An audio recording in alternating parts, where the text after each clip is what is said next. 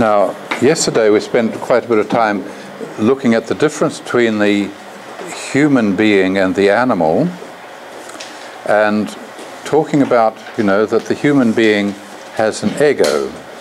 And when you look at that diagram, you think, hang on, where's ego? So, can you find ego on that diagram?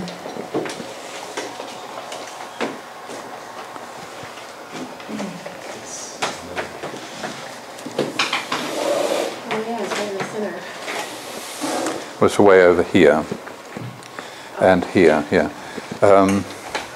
But in one sense, if you look at these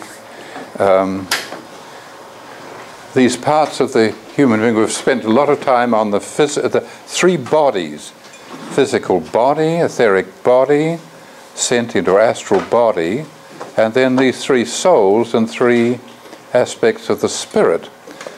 So it's here. I want to spend some time looking at the soul, because it says sentient soul, comprehension soul, and spiritual or consciousness soul.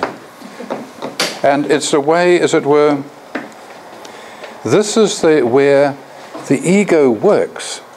The soul is not the ego, but it's sort of, I'm trying to think of it in a house. Is it the furniture? I'm trying to think how you can put it. It's, no,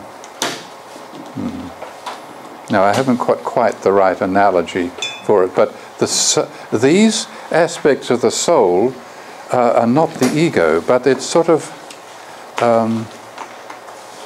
maybe it's this modus operandi, it's sort of, it's always hard with these things, because, to just sort of, how do we relate them together? So here, this is where the ego is working. And you can find, it's interesting that here, the lower one connects with the thing below, and the consciousness soul connects with the one above. Just like here, the top one, the astral body, that's one that connects with the soul. The physical body connects with what's outside the earth. It's the one that stands on the earth. And so you're going up, so looking at these three aspects of the soul, parts of it's to do with thinking, feeling, and willing, but which is which? But this we take at the sentient soul. It is that part that receives all the sense impressions through the body, the bodily senses. And you can see that through the body, through that medium, you had what people before felt was a very twofold world. There's the outside world, something comes in through the senses, and then I have my soul world inside and my mental pictures. For a long time, the challenge, is that this is this part, and there's a reality outside there. And people think, but hang on, they're quite separate. And overcoming this, it was sort of quite a challenge. Because it's, are these impressions inside independent of that, or are they dependent on it? I won't go into all the philosophical aspects. I'm not particularly a philosopher, but for those who study philosophy of Immanuel Kant, and the thing in itself, and the impressions and feeling, there was sort of you couldn't really connect them. Rudolf Steiner wrote the book Philosophy of Freedom to show that what you have on the inside does connect. Through what he felt with the telltale thing was, the one thing that you could observe from the inside was the actual process of thinking. You could observe your own thinking. And he used that as saying that this is what connects your inner world with reality. Otherwise you say, my inner world is just a kind of a figment of my imagination. It's sort of, there's no connection with reality. Now I won't go through you need to read the book, and it's an intense book that you follow through the kind of thinking that makes that possible. But so I just want to say here with the with the sentient soul, that's where you take all the different little bits of information that comes through the sensory organs and puts them into a picture, which we call the percept. But in itself, it's just a picture, and it's always changing. From one moment to the next, it's different. And what the activity in the soul in this regard is that when you see something, there's an activity, a mental activity that's always trying to, this is a dual word in English, make sense of it. What you're sensing, you're trying to make sense of, to understand it. And to understand it, you need to bring some sort of concepts. And as I said, in language, every word is the face of a concept. You can see what I mean. That sort of, the word itself is not the concept, but it's the representative. You know, just like they say, Michael is the face of Christ. But it's here. And so that when we see something, we try and find what is the appropriate concept that goes with it. And so the activity of drawing down the concept is through the consciousness soul, and the comprehension soul is the point when this concept fits with this, and now I can comprehend or understand because I've got the right thought to go with what I'm seeing. And so that's the activity that's so busily trying to get to comprehend. So this is the activity of the middle part. And then you can make that's where a judgment comes in, saying this is, you say, this feels right. You know, sometimes you look at something and you look at it and you put the wrong concept with it and you say, that doesn't feel right. You're making a judgment there. And so you have an element that here, this business of in a certain sense, the soul is, you can say things come into you through the sense organs, but also as a soul, you actually look out, and you sort of, as it were, and I look out, telephone pole, but I look and I sort of send my energy out. You know, and people in the old days used to say that the sense of sight was like reaching out with a hand, grabbing something you're looking at. It was a picture they had. And you see, this part of, as we're using the senses like this, you can see is an act of will. I sort of project myself. It's not my hand, but I'm projecting my consciousness out to what I'm looking at. And so this element is where, and so this part of the soul, this sentient soul aspect, has the will aspect, which in the context we were just saying is of perceiving. But of course, our soul also is connected not only with seeing through our organs, but using our other organs, our limbs, to do something. So that part of the soul is connected with willing. That is, where the soul affects the body. And so, and you can see that the thinking element, you know, drawing in the concepts, is the top one, and the feeling one, the comprehension one, which I'll say is, when you've got it right, it feels right. You feel the truth. Does that make sense? So you have the thinking, feeling, willing. Now I'll tell you one wonderful book to read is get the book The Human Soul by Karl Koenig. Karl Koenig is one of these wonderful anthroposophical writers. You know, that if you find Rudolf Steiner's work perhaps a little inaccessible, as you can at times, there are people like Karl Koenig, who was the founder of a curative work in England. Karl Koenig is a wonderful one. Another one I love is Walter Johannes Stein, W.J. Stein. These are you know, they were both involved with the first Waldorf school, so they were involved in teaching, but also their writing is wonderful. There are others as well. Eugene Kalisko is another one. That sort of their writing, I think, makes, you know, they were writing in the English language rather than being translated. Even though they were German, when the war came, they came to England and then really worked in English. And it makes just a little bit of difference that the primary language they were using was English. So we have those aspects of the soul.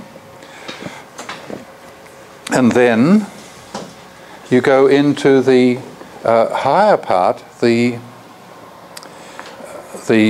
spirit part of our being. This is always complex. I mean, I'm certainly still working on understanding this myself, because it's still in its infancy, you might say, in the growth of the human being. You can see that the physical body is the most perfected. I'm not saying it is perfect, but it's been the one that the creativity of the spiritual beings that are involved with us, that's, you say, it's gone through the most work and transformation. And all the others are less perfect in the sense that they've got a lot more work to be done on them. And so up here are still full of potential there. And Rudolf Steiner says on the earth that we've right through all the different ages, that each of these things has a time when they're developed. And he says that he talks of the Atlantean times. He says it's the consciousness soul that the current era we're in, since the Renaissance, that's the consciousness soul has been evolving. And this consciousness soul is very much where you get this self-awareness that has been particularly strong, you know, that sort of blossomed from the Renaissance onwards. And so also it gave to this element of science, the whole Enlightenment. And it has its challenges because it sort of leads also towards materialism, which is something you have to work through. You don't have to reject materialism, but you need to sort of go through it and come out the other side with the strength you can get that materialism engages with the earth and all there. We need to do that and sort of, as it were, we need to be able to engage through science, as it were, without otherwise remaining as a mystic who just looks to the heavens. And that's an interesting challenge. So sometimes real science says that, you know, that these are developed through our soul process, our ego and our soul processes, working and developing these three parts, and that, as it were, the development of those, there's a kind of spiritual harvest you get. That sort of, it develops these. So you have spirit human and the physical body, life spirit and life body, and spirit self and the sentient or astral body are connected in that way, so that there is something that through our own inner work develops these higher aspects of our spirit, but also I feel that you can say that somehow that each of these, there's a sort of an archetype that belongs to this. Like our physical body, saying there's an archetype that is a master plan for the human body, which, and you have to look at it, you can look at it each and think we're all very separate, but we all have a physical body in the sense that then you recognize, well, what do we have? We have hair on here, skin, you know, there's a certain structure which is universal. Though each one of us has it differently. We all have different hair, different eye colors and so on. But there's a kind of master plan that you can say that can be individualized. And so my feeling, and I mean it has to be, I have to say it's how I understand things, and I say it'll be a time when I look at it and say, oh, I was wrong and that I've got a new picture, but it's a picture here that this is our connection with the archetype, as it were, and we can say, we can draw that down, and we use this archetype that is what is we use in forming our body. And my picture is that humanity and different people, in working on themselves and gradually making changes here, that feeds back into my picture, the kind of universal archetype for the whole of humanity. Because you see, you notice as the time goes on, humanity as a whole changes. We are not like the people, Egyptian people. The whole of humanity has developed. And various people in their hard inner work, you might say, as my picture, has changed this, it's not only ours, the other beings as well, changed this archetype of the human being. And so that we can all benefit from that. Now, whether this is connected, I'm not quite sure, but I don't know if you've heard of the thing called the 100 monkey syndrome. And it's this, that they say, you know, you can teach monkeys some sort of skill. Sorry, I just can't remember the specific ones that came. There was it's a Japanese island, and there were a bunch of monkeys, and one of them had decided to start washing its sweet potato that it was being given. I think that was it. Is this the story you're going? Yeah. And just go further. Slowly, they all started to also go wash their sweet potatoes. It tasted a lot better. They didn't get sand in their mouth. And when it got to a critical mass, I think they say 100 monkeys, the entire group the next day, all the monkey population was doing it. But a nearby island, they also started doing it on the same day. Yeah, that's it. And this is what I was saying. It's that sort of picture that I have, that here, that the hard work of some people, you might say the pioneers in human development, that somehow this part up here has changed, and where it's accessible to all of us. Particularly, of course, when we're born, we need to draw that down, in a sense, for the beginning of our lives. So it's whatever it is, it's mysterious. But in a sense that this is part of us, and it's connected with a higher level. And so that's all of humanity. And this part here, I think, is something that gives you more characteristics of not the whole of humanity, but it might be where you all live together. So it's, I suppose it used to be called race. I don't think that's overly helpful, but you can see that, you know, humanity is differentiated, but when people live together in a certain continent, you know, even just you could say people live together here in America for several hundred years, you begin to get a quality of life that you say is American. Okay? And I think belongs in this. And, you know, an African, there would be a kind of general quality, or in Asia or China, and it's somewhere, I think, here, this life spirit, connect with where people live together, that has an influence. And that also we contribute to, but we also, it comes down and affects us.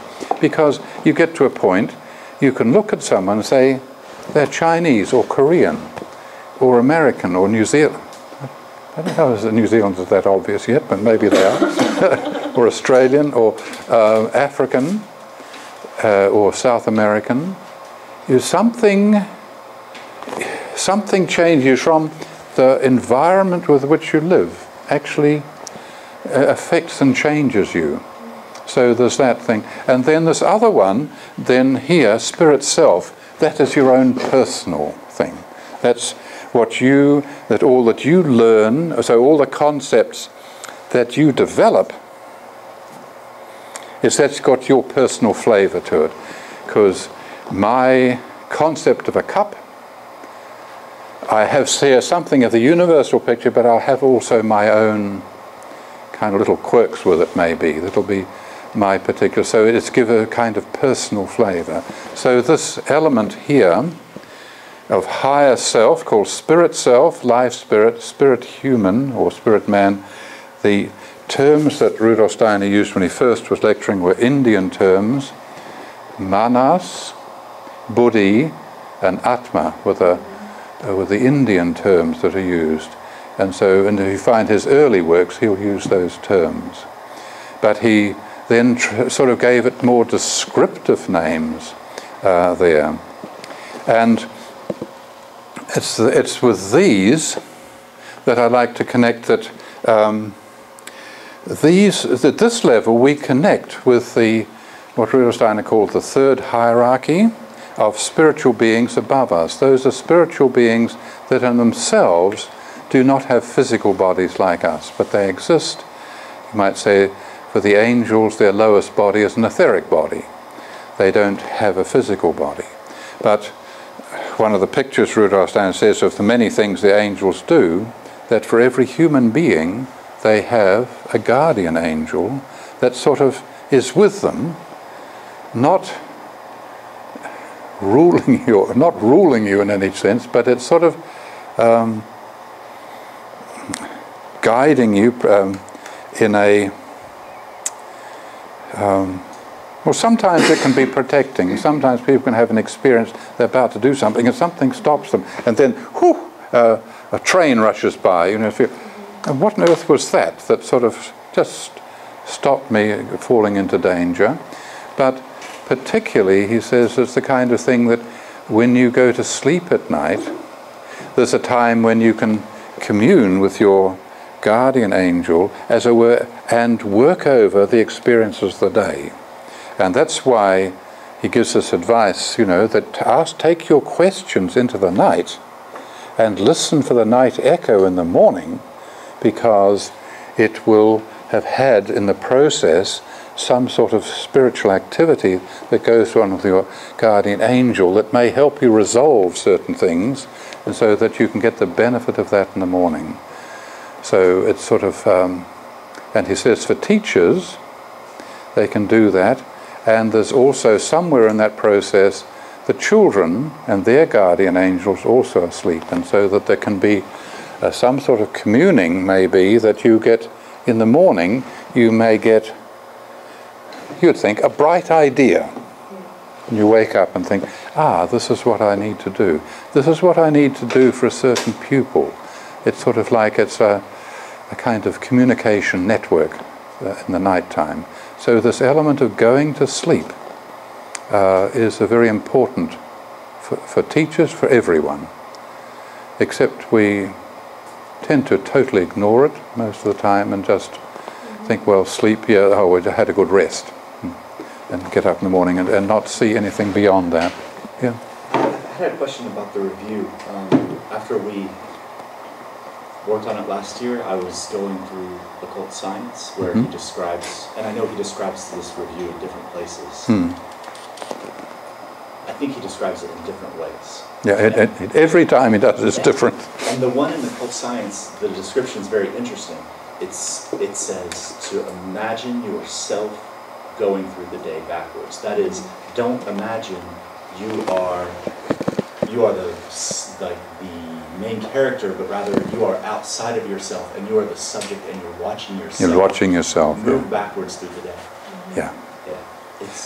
I wonder if you have anything different. Yes. Now it's sort of, the part of that is that you see, also in that process, you see as how others might have seen you. Okay? So you've had an interaction and you think, wow, did I really say that to that person? That was sort of, what was I thinking? But it's being aware of that, and you take that into your sleep, and then the next day, this is like more instant karma, you say, actually, perhaps I need to go and apologize to that person, or I need to do something, I need to work something further, or something more I've got to do. That's how that's how I see it. Because he says after death, you also go a more intense process, not just of the day, but of your whole lifetime, seeing yourself as others saw you. which can be very salutary. Ouch. Yeah. Yes, so that's part of that process. And so I feel that here, you know, these the angel, guardian angels, but the angels have also many other roles. They're sometimes called messengers as well, and a number of other names. And then here, the archangels, Rudolf Steiner speaks of them as being folk spirits. And that is, an archangel's not just with one particular person, but with groups, particularly language groups. So all people who speak English or French or Spanish or whatever it is.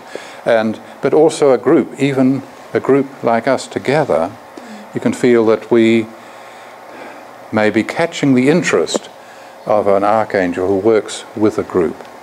So at all different levels. So it's not, and this is where the life, I think, is where people are living and working together. That's my sort of conceptual connection there. Would the thinking, feeling, and willing also fit in with these three as they did belong? Yeah, I'm going to come. Yeah, I'm going to come to that. Yes.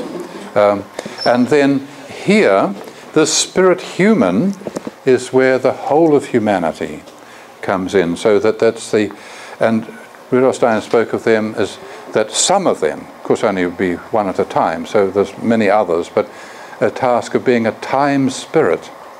And that is sort of having a leading role in guiding humanity for certain periods of time. And he says of the present time, he says is Michael. He doesn't call it Michael, but Michael. It's always the L at the end, says that this is one of the third hierarchy. So Michael, as a guiding spirit for our time, he says, who started after Gabriel, whose role ended in 1879. Yes, 1879. It's when Rudolf Steiner was 18. And then this Michael took over. And it says the guardianship of Michael is leading people to be quite different. With Gabriel, it was more about the bloodline. So here, the family was important. You know, so you had lots of firms starting up. John Smith and son and grandson, you know, sort of, they would sort of, the things were close together. With Michael, it was encouraged mixing and movements and migrations and sweeping around the world. And to say that they would come to help. When you took initiative, support would come. You weren't sort of led into anything, but if you took initiative, then you'd find support. And so that was very much a picture. You have to be individual, and then you'll find support. You just can't wait, oh, somebody tell me what to do. No, that's not. You're not going to get any help in that sense. So are these the different personalities of the angels, or are they coming for these specific purposes? Yeah, well, I mean, I'll just give a simple, they will have certain personalities and other aspects, but that was just one aspect I can think of. So I'm just trying to think of the name, when cosmopolitan perhaps would be the thing. You see, with Gabriel, there would be much more racial lines, family lines, you know, but it's sort of the gesture of Michael is that great mixing. And you see, when was America filled with Europeans? Since the Renaissance? Huge migrations. And if you look in history, you find there's huge migrations between places, you know. I mean, even in China, even now, there's huge migrations from backcountry China into the eastern cities. But elsewhere, you know, I mean, New Zealand was been,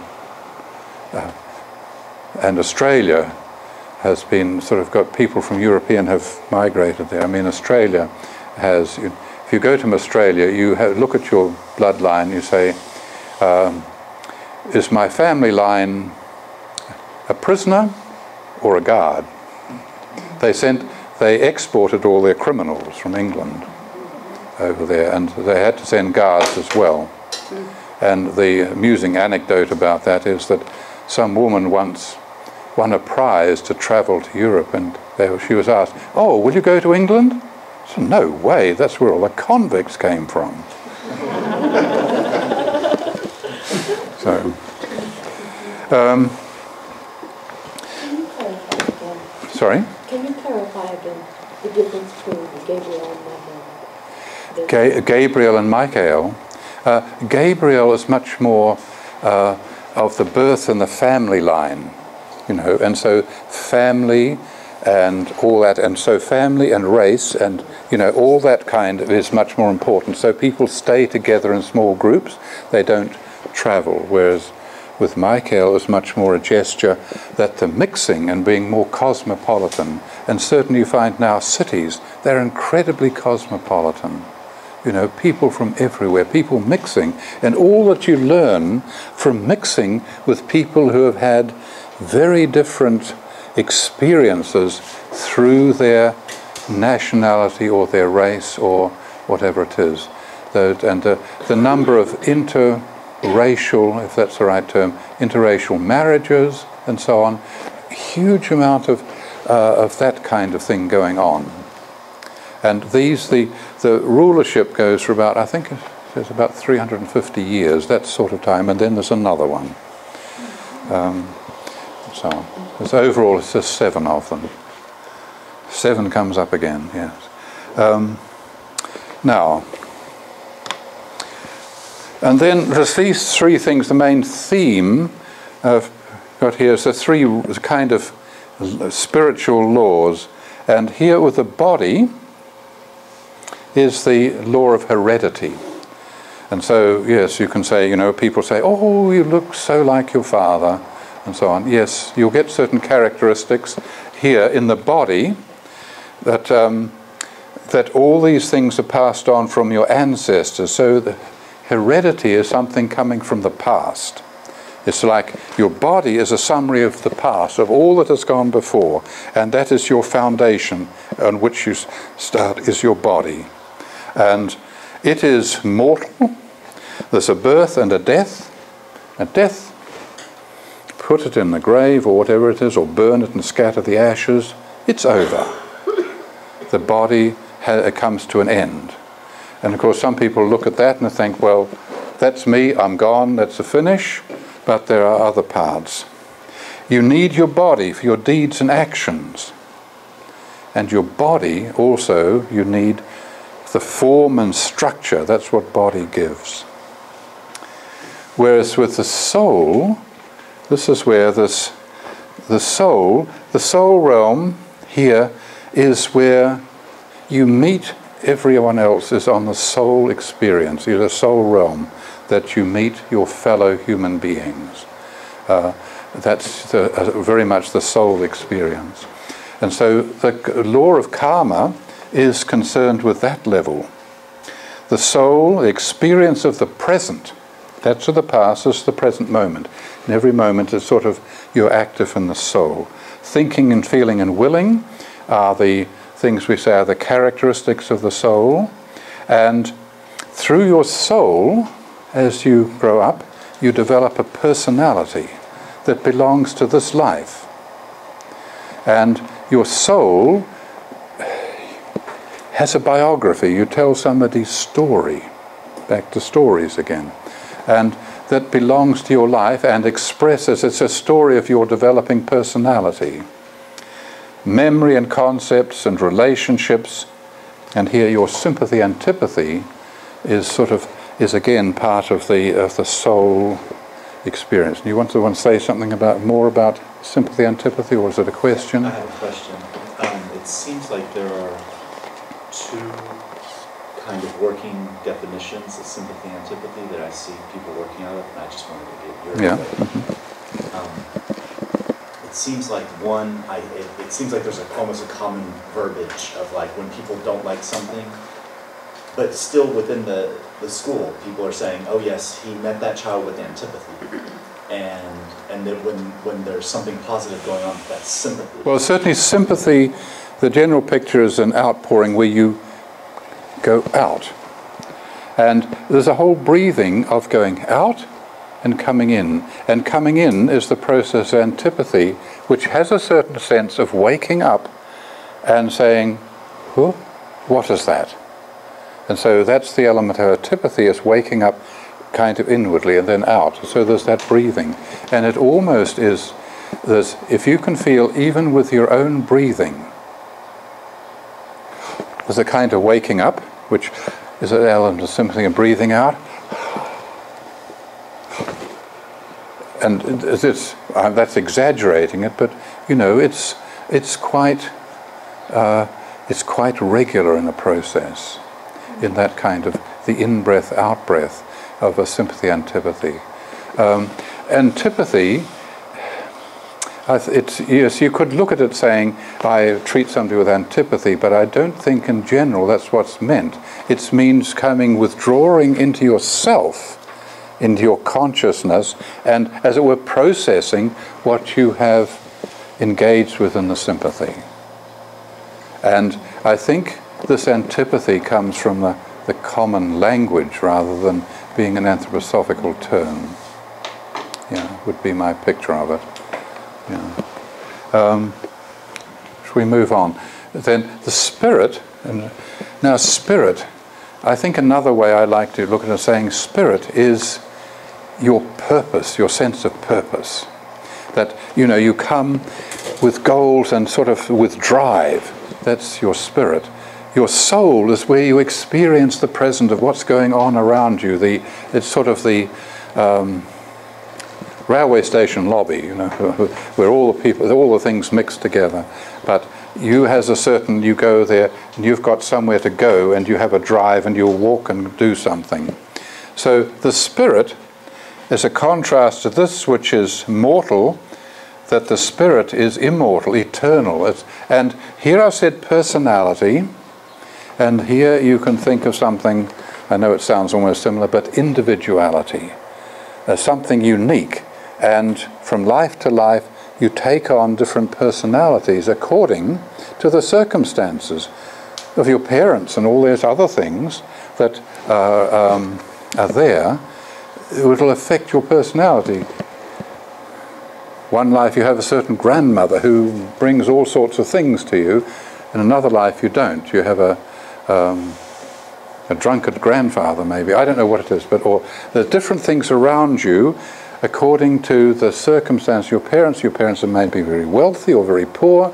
That has a huge effect on how you develop yourself in a particular life. But this individuality is something that grows from life to life. And in the spirit, the things here, the skills and faculties, abilities, that as you work in life, the fruits of your work is you develop talents and abilities and skills. That is something of that, and the essence of that is something you take into your spiritual backpack. So things that you take into the future, that is something you carry with you. And spirit is also noticed in the states of consciousnness that you have. So being awake, dreaming or sleeping is an element of the activity of your spirit. So those connect each with those. The other thing that goes 2 minutes. Yes, maybe I'll talk on these things, forgetting, sleeping, death, that these things here.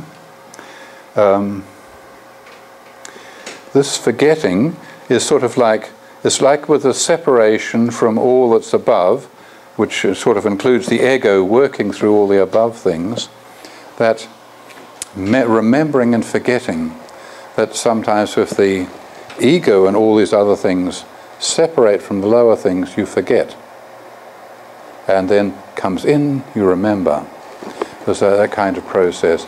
But I see it also as this process of breathing in and out.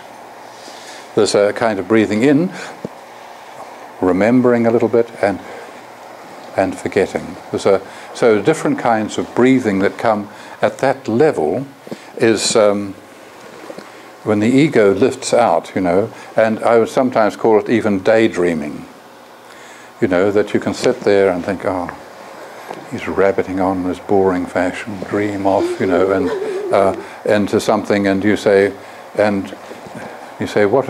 Oh, I don't remember, because somehow you're way off somewhere else. So this, I feel, is a kind of level here.